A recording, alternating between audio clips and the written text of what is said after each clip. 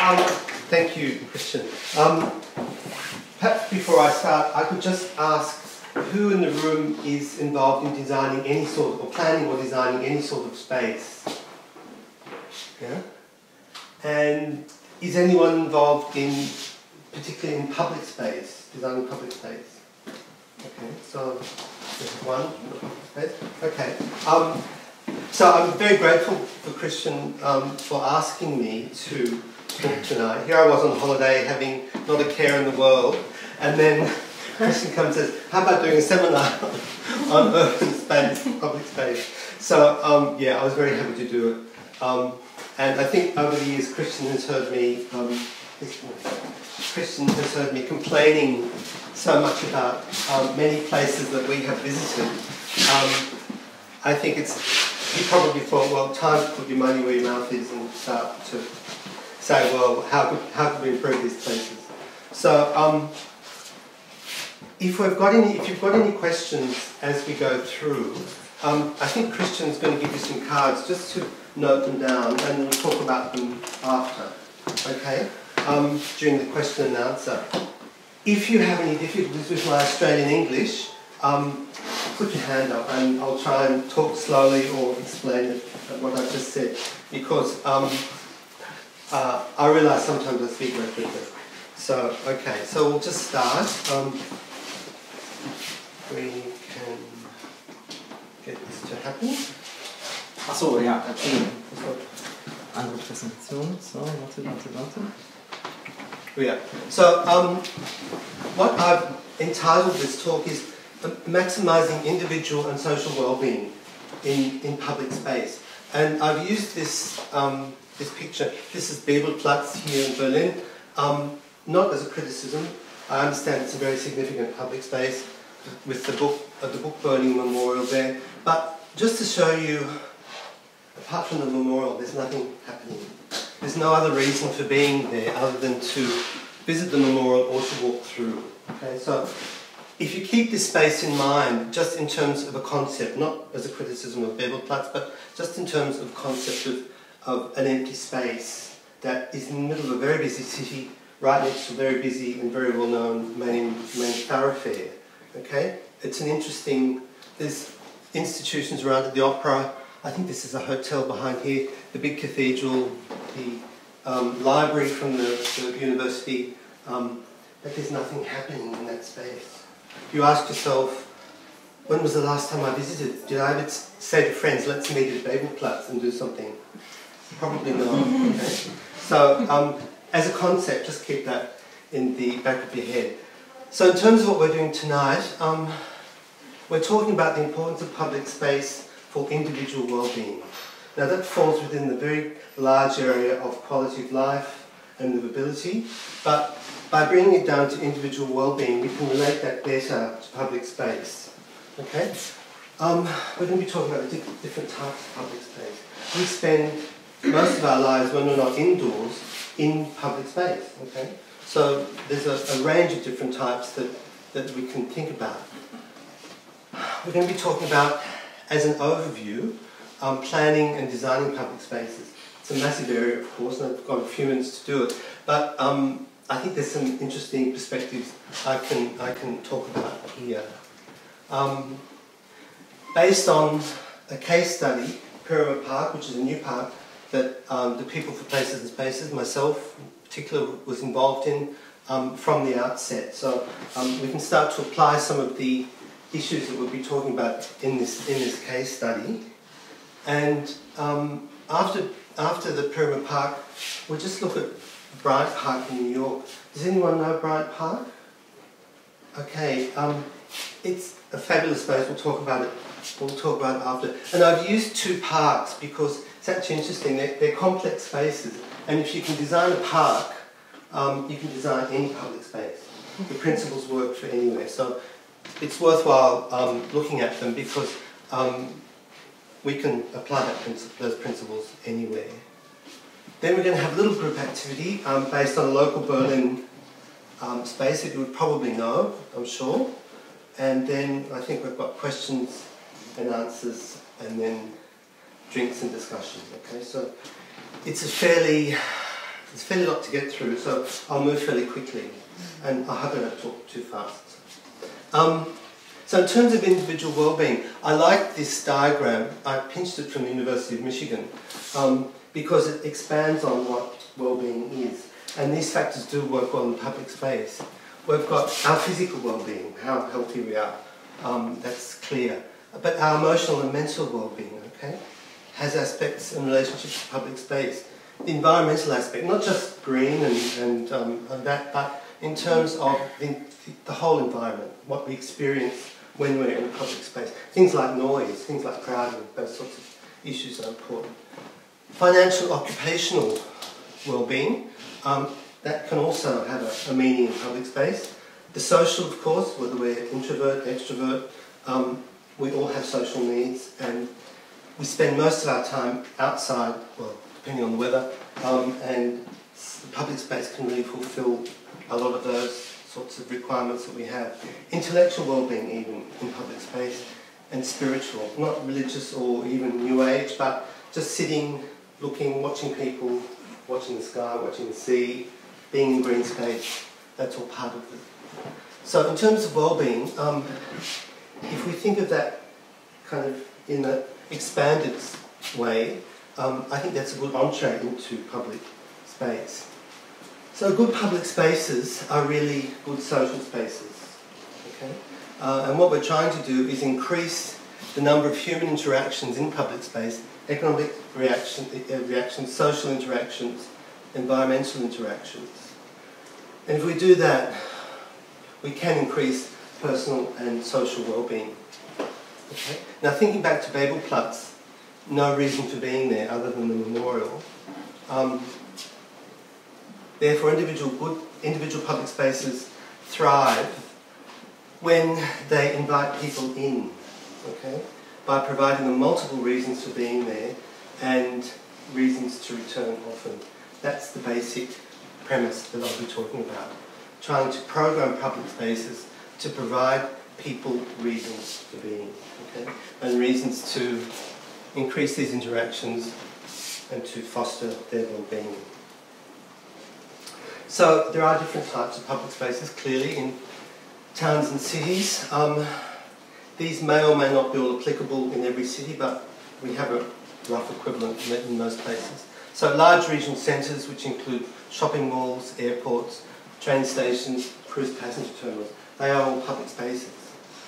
Town centres, neighbourhood centres, main streets, the British call them high streets, all other streets, even laneways, and I'll show you a picture of a laneway shortly, which is a good space. Civic squares and spaces in between buildings, often they're just empty, and they can be activated for humans. Parks, of course, are wonderful public spaces. So how much public space is really public? In town centres, civic squares, parks, streets, laneways, they're generally accessible 24/7. There's societal rules for behaviour, few regulations, and no or little formal security, okay? So that's a typical open public space that we talk about. Then we get down to semi-public space. So in terms of malls, airports, train stations, they all are accessible to everybody, but we start to get then restrictions and conditions, okay? There's maybe time-based restrictions. The space is certainly regulated, okay? And we find a lot higher levels of security, medium to high security generally, in semi-public space. Then we have semi-private space. Okay, an office building is a classic example, or perhaps even a museum, where it's accessible to fewer people. You can still go in there, but you have to have more of a reason to be there. Okay, so there's more time-based restrictions. The space is more heavily regulated, and we've got medium or even quite high security. I'll go through some pictures. This is interesting. Christian gave this to me. That's a park in Haifa. Okay, it's got all the elements that look fabulous. Sun, grass, places to sit, walkway, views of the water, lighting for night. There's nobody there. I said to Christian, where are all the people? And he said, well, you know, it's on the top of a hill and half is full of old people, and so they can't walk up there. so, what? Like, is that a fail? Like, here's a public space, a great space, but it actually doesn't work for the people who live there. It's an interesting point. I'm glad you gave me that slide because I think it said a lot. Great design, but we forgot someone. Typical street in Asia. This looks a bit like Hong Kong, perhaps. Probably 20 out of 24 hours a day. Busy, people interacting, all sorts of human transactions going on. I would say that these people have a very high sense of well-being because they can do most of the things they want to do here on the street in Hong Kong. That's a very particularly Asian thing, but it's also applicable to other streets. This is interesting, public space in Melbourne, a laneway called Hosier Lane. It's like this probably 18, 20, maybe even 24 hours a day. And it's just a laneway. I think Berliners would feel very comfortable here. There's lots of graffiti, lots of street art, and it's regularly replaced. So the artists are encouraged to, I think they have a maximum of 2 weeks or a month to have their work of art there. And then someone comes along and paints over it. But look who's here.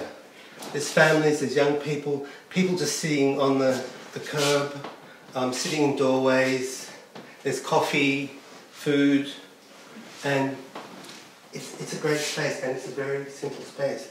And look, also behind here is a very formal public space, Federation Square in Melbourne, and they sit very comfortably together. Okay? So I think that's one that works really well and it's really, really simple. So public spaces don't have to be complex. It's what you do in them that makes the space interesting. This is interesting. Unter den Linden here in Berlin. Totally public street, but this is a private takeover. You find this everywhere. 2/3 of the public sidewalk has been privatised by a really crummy cafe. You can basically walk two abreast down the side. It's within what I would call a highly significant space between the Russian embassy here and the Brandenburger Tor, and maybe 150 metres, and yet it's a crappy cafe. And you see it everywhere. Just look as you walk on, not just here of course, but anywhere you go, you'll find the same thing time and again. Private takeover, the city's earning money obviously from the tables out here, and yet in a significant space like this, which I think is Berlin's biggest tourist attraction, the Brandenburg Gate, something like that. A semi-public space, an airport, quite often they turn into shopping malls. Some airports you can actually shop landside as well as airside, and these require planning as well in exactly the same way that I'll be talking about. Another semi-public space, Grand Central Station in New York, fabulous, wonderful. There's shopping under the archways, there's restaurants, there's delis. It's a fantastic place. But don't go to a deli or a liquor store and buy food and then roll out your rug and try and sit in the sun here because you won't be allowed to. Again, it's regulated. Okay? So, a fabulous space, but there are different rules for some public spaces. This is interesting. This is an office lobby in Sydney. Anyone can go in there, but you can only go this far. Can't go upstairs. There's seating in here. Obviously this is the quiet time, people are upstairs working, but that's all you can do. So it's really a semi-private space. But this is changing. In Sydney at least, and Melbourne I guess, I don't know about other cities, office spaces are opening up their semi-private space to become semi-public space. This is a cafe that's installed in that empty space. Anyone can go in there. So you can walk past, get a great coffee, something to eat, and suddenly you've got more choices than you had when this was semi-private. This is happening again, small lobby, pop-up space here. look, there's 4 people working there. Employment, people coming off the street, people coming from downstairs. There's a few little small tables and chairs to sit. So again, you can be walking past that building, whereas before you would never have gone in. Suddenly it's opening up to become a semi-public space, which is fabulous because as our cities get busier, as there's more tourists coming, there are more choices. And it's creating employment and well-being. So that's just a run through the different types of public spaces you might encounter. Now I'm just going to look quickly at issues related to planning and designing public spaces. I don't have a lot of time, but we'll go through it. So what are some questions to increase individual well-being in public spaces? Well, clearly who uses the public space, but who doesn't? Why don't they use it? Think back to the park in Haifa. Someone didn't find out that old people weren't using that space or weren't capable of using the space. And you end up with a lovely park, but old people can't get to it. Okay? So this is often forgotten, who doesn't use the space. And it's very, very important. So which new uses, activities, facilities could work well in the space? How could the space interact with nearby businesses, elements, to increase economic, social, environmental benefits? Okay. Are there any programmed activities or events that could be appropriate in that space? Can design elements accommodate event and non-event modes, or activity and non-activity modes? And we'll talk about this more as we look at the case. Time factors. Is it a day-only space? Is it a day-night space? Does it operate like that laneway in Melbourne, basically 24 hours a day, every day of the year? Are there seasonal modes? All of these questions come into being.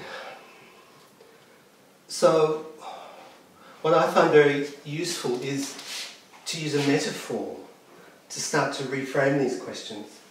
And it's actually quite easy, and I hope you find it useful. Any public space is really just a stage. Okay? And as a stage, it has a variety of actors and performances. So the stage is public space, or a series of public spaces that can host a range of activities. The actors are the stakeholders of the public space. So in other words, the residents, people who work there, students who study there, visitors, local, international, local businesses, investors, we'll also say public institutions that maybe surround the space.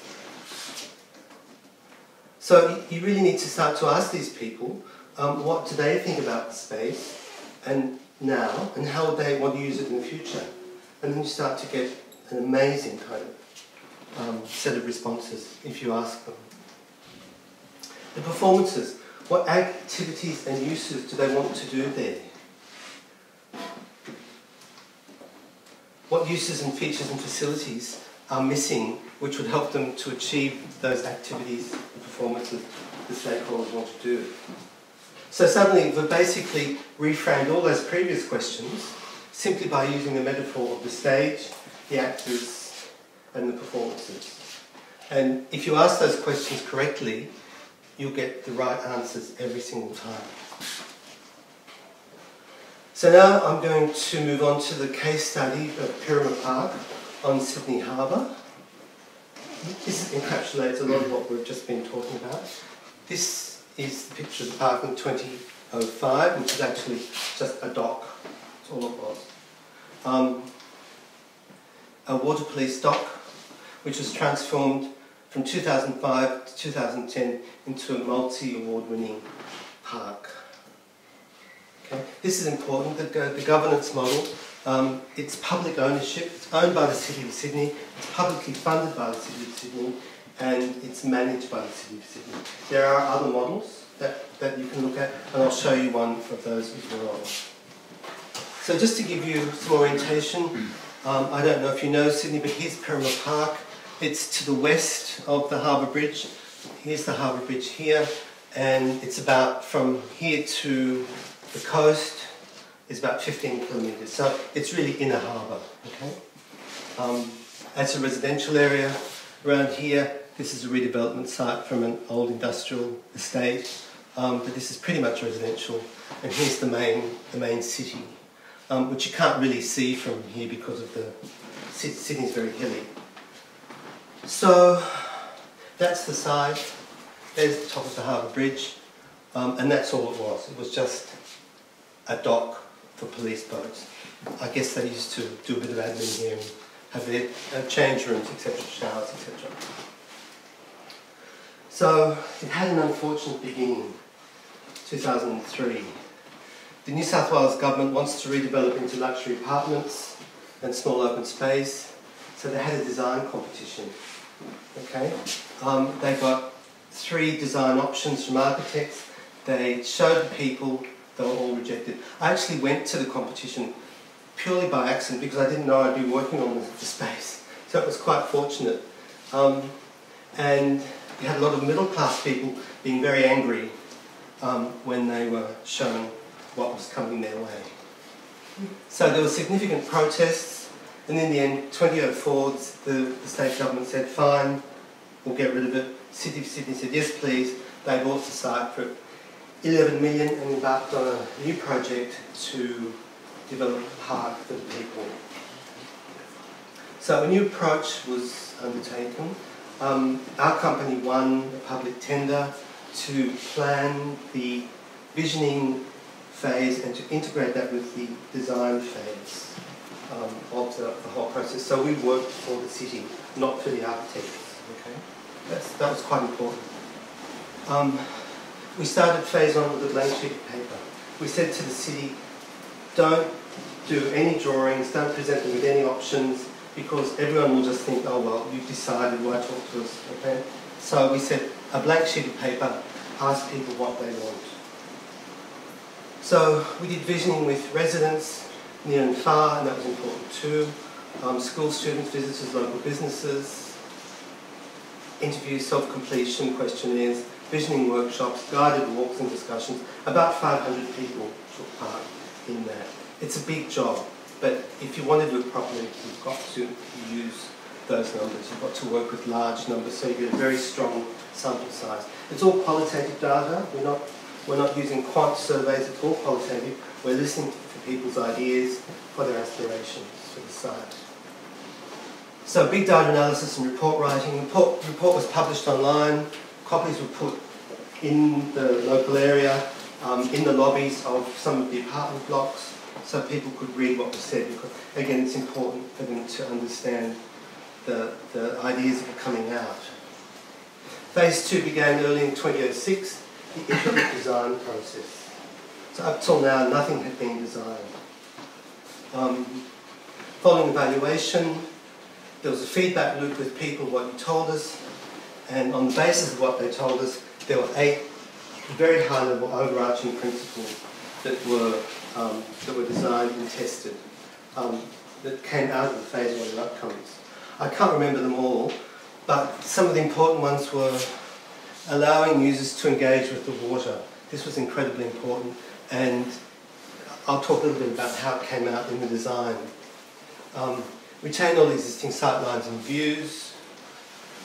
Retain and integrate the heritage features of the site, because before the water police were there were other industrial uses that people wanted remembered in the site, and provide facilities for all age groups. So there were 4 of the 8 really strong high-level principles. So on the basis of those 8 design principles, 3 options were developed of how the park might look, which responded differently to each of those principles. We then had iterative design workshops, open-air displays for testing the 3 options, and at that point we've got about 300 participants. A lot of the other 500 were visitors to the area, because there was an existing park there around the point, around the corner that people used, and they fell away because it wasn't convenient for them to come to workshops, etc. all the time. So we basically started to get down to a core group of local local people. We evaluated all of the workshop data, and again all the reports were published. And then phase 3 began probably a year later in 2006, where the preferred design was presented. Designing was going on as the data was being made available, options were being developed, and the third design came in late 2006. So they were based on the phase 2 outcomes. We not only gave them drawing plans, remembering a lot of people can't read plans because it's two-dimensional and they can't see it. So a 3D model, a large 3D model was built. Very expensive, but once people saw the model, they understood what was going on. So it really helped our case to show the design in a three-dimensional way.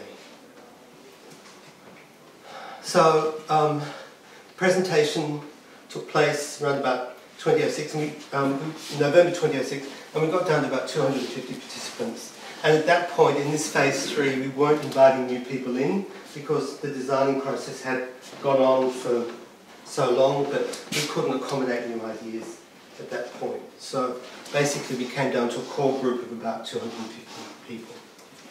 So the outcomes, the final design was approved by 84% of people. The City of Sydney had never had such a high sign-off from its residents and ratepayers. Council approved the design very early in 2007, got on with the design documentation phase. Construction began late in 2007. The park was opened in February 2010, cost $26 million to build, which is a bargain in today's money. It became a multi-award winning part of both the design and the process, and the design process. It basically opened 24/7, 365, and I'll show you some photos of the park. So it went from the police dock to this. And there's another, these were taken just before it opened, by the way. So you've got a whole range of activities, and I've written it down just so I can read them out, that cover all of the age groups. So this was really important, this artificial bay, because people said, we want to engage with the water, we want to touch the water. And at this part of Sydney Harbour, which is the inner harbour, mostly you can't, because people always say, oh, the water's too dirty, you can't let people near the water. So you can see the water's actually quite clean. Sydney Harbour has been cleaned up over the last 20 years. All the industry has been moved away. This almost didn't happen. This is what people wanted most. The landscape designers were saying, no, the water's too dirty, we can't let them anywhere near it, it's too dangerous, we'll put a little stream through the park. So they had a little thing like that with water about that deep running through the park. And a long story short, we pushed and pushed the city, we were working for the city, not the architects. We pushed the city and said, no, people want something like this, they want a bay, they don't want a stream. Okay? So after a lot of toing and froing, water testing, water quality testing analysis, the landscape architects finally agreed to this wonderful thing. And it's designed for kids. You can see this pan here for tiny little kids. It's a little bit deeper here for adults. I think this is at a high tide. We don't get that many high tides in Sydney, but the water's come up a significant level here. But it's designed so it's not a pool, you can't swim in it, you don't need a lifeguard, okay? It's self-regulated. Okay, so that was an amazing outcome that actually almost didn't happen. And it only happened because the people were persistent and because we were persistent in pushing the city to go ahead and do it. Other features of the park that are kind of hidden away in here, barbecue area, a kids' playground, kids' water play, the water spurts up and they can go running through it. Walkway, cycleway, shaded spaces. There's a cafe in there as well that provides business opportunity, of course, and local employment. The benches, all the benches that are kind of in here were made from the timbers from the docks, so that kept some local heritage going. over here you just can't see it. There's what they call a pole garden, which are some of the old poles that were used to hold up the docks are represented there. There's a water taxi dock, so you can call a water taxi and jump on that and go into the city if you want to. The park is accessible from above. Up here on the higher level, there's a lot of social housing. And actually the people in the expensive housing down here didn't want those people in the park. So it was a battle, but the architects won, and you can just see the beginning of it here, steps coming down. And there's a lot of car parking up there as well. And the people around the park saying, oh, we don't want people parking and using our park. And in fact, the local people didn't want any of this. They just wanted the green space. They didn't want to attract anyone to come and use the park apart from themselves. So it was a balancing act between what the visitors wanted, what the local people wanted, and etc. And the park is also integrated into a 14-kilometre foreshore walk around the harbour. So the only thing that didn't happen, which the council wanted and the architects wanted, was they wanted to have a community hub building going around the corner here, 2-storey building which would host community activities, kids activities, community meetings, other sorts of things. The consultation said no, we don't want it. We don't want a community hub. And the council said, okay, we won't put one in. It's fine. It's up to the people. They got what they asked for, basically. So that's Pirrama Park. The lessons from Pirrama Park in terms of the design and planning process are significant. I think the issue is the more significant the space, the more democratic the planning process has to be. So that leads to a vision-led process. Pirrama Park was really a highly democratic process from the bottom up. It wasn't the top down, with the designers saying, this is what you're going to get, you comment on it. Again, it was from the bottom up. Okay? The importance of beginning with that blank sheet of paper, not taking a design to them, but saying to them, well, you tell us what you want, and then we'll go away and we'll design something. Leave no stone unturned in the process. Everyone is welcome to participate, invite individuals, not groups. Of course, there were several community groups here that formed as part of the protest action. And they were very, very strong. That comes down to the urban sociology of the area. And they said, oh, look, no need to have all this consultation. We know what people want. So just talk to us. Of course, they've got their own politics, they've got their own agendas. So yes, of course we talked to them, and we were very respectful of them, but we also invited every single individual we could find. As I said, visitors, students, local businesses. So it was a combination of talking to the groups, being very kind to them, but saying, okay, there's a whole lot of other people we need to speak to as well. Okay? We would have had a very different outcome if we just talked to those people. Again, the critical importance of establishing a multi-stage process where the design can evolve and you can bring people along in that evolution, okay? And where that process is interlinked with the consultation, the actors, and the planning and design teams. Also incredibly important. And this also, the critical importance of establishing, at the very beginning, establishing the overarching principles, okay, that will guide the whole process. As I said, if we didn't understand what people actually meant by we want to engage with the water, we want to touch the water, they would have ended up with a little river to the park. So that overarching principle of engage with the water and understanding what they meant by that.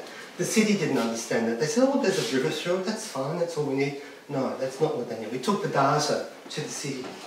We said, this is what they want. And they read it and they said, oh, okay, right. So what do? Back to the drawing board. Okay. So these are overarching principles are always critical.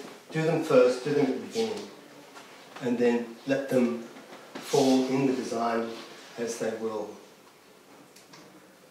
Okay, very quickly, an outlook, Bryant Park, New York City.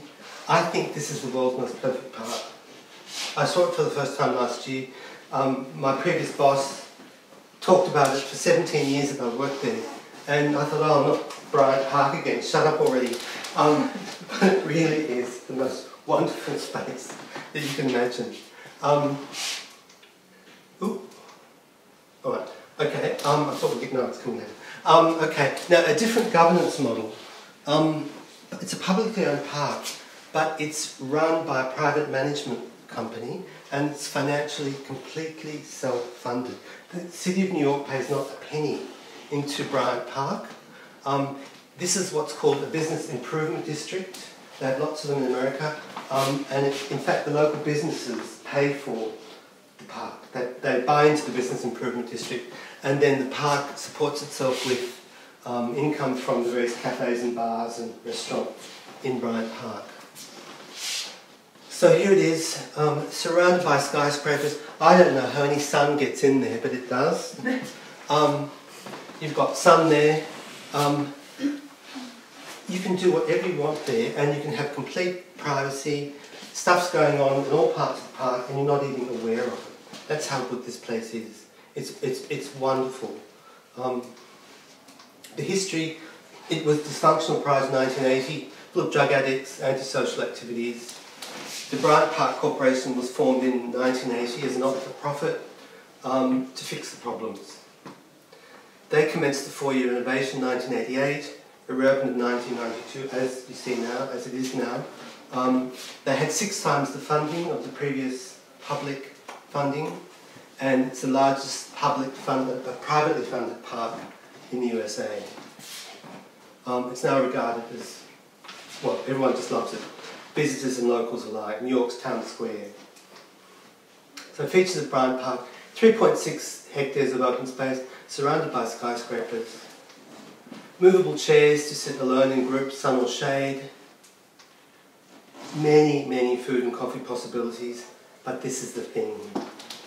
Over 1,000 free activities and events annually. Nobody pays anything to participate in any of the events in Bryant Park.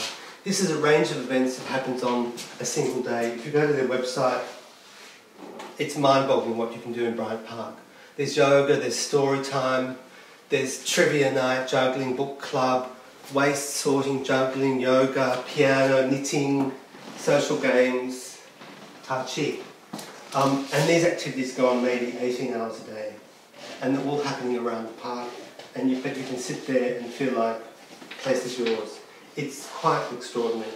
They also have movie night. So everyone sits on the grass, they put up a big screen and they watch movies. It's just amazing. This is what you can do when you've got very advanced planning and management of public spaces. Okay.